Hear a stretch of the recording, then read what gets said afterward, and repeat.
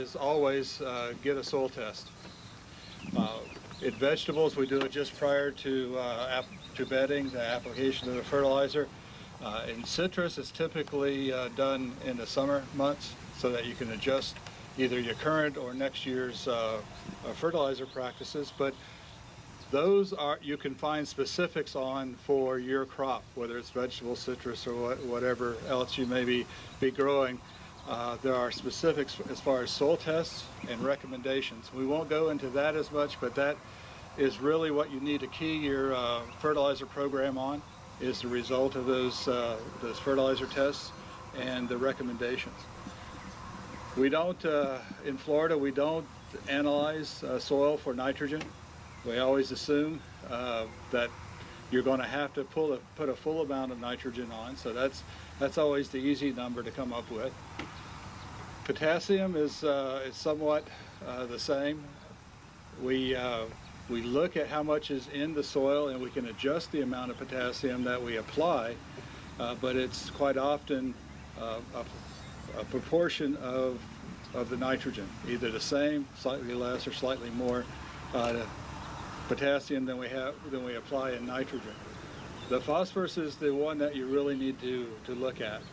We have changed as far as state recommendations, University of Florida recommendations. We've changed from a soil test with Mehlich1 to a soil test with Mehlich3, and that may not mean a lot to you, but I'll go over the differences very quickly.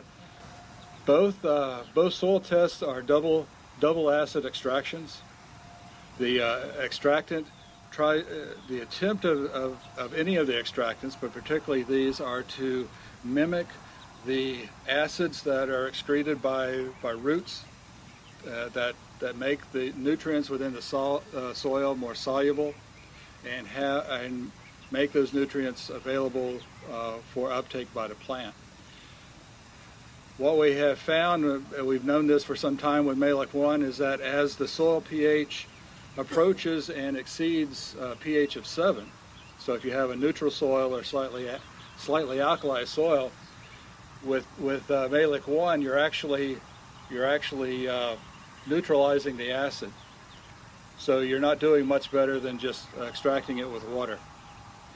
Mehlich3, on the other hand, has some buffers in there so that the alkalinity of the soil doesn't affect the extractant as much. It still has the acidity there to extract the nutrients from the soil. So that's why we've made the change from Mehlich1 to Mehlich3. The numbers for phosphorus, as far as an index, and we'll talk about index in just a moment, but the index numbers have changed slightly, and all of our recommendations from here on will be based on index numbers for Mehlich3 rather than Mehlich1. Now the index, previously we had talked about different soil categories based on the amount of phosphorus. Phosphorus in the soil as either being very low, medium, high, or very high. And in that range of index, we had an amount of phosphorus that should be applied for each of those categories up to high. And anything high and above, you applied no phosphorus at all. What we've done is we've combined some of the categories, and now we just have a low, a medium, and a high. But the recommendation still is the same. If you have a range of phosphorus that's in the high range, high index, you don't apply phosphorus. Below that, you apply smaller amounts of phosphorus depending on your soil test, between low and medium.